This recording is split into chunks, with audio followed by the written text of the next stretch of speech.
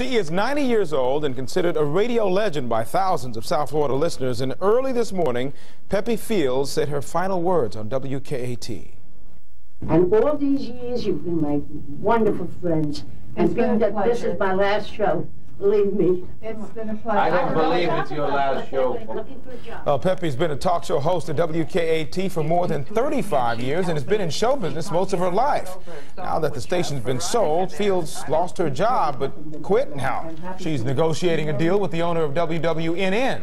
In honor of her final show, some devoted fans listened in from the lobby of WKAT North Miami studio from midnight until 2:30 this morning. I'd call that quite devoted. I'd call her 90 years young. She looks great. She does. And much continued success in whatever new station she happens to get on. Indeed. All right, that does it for News 4 at 6, and we thank you for being here. And remember, if you see news in the making, give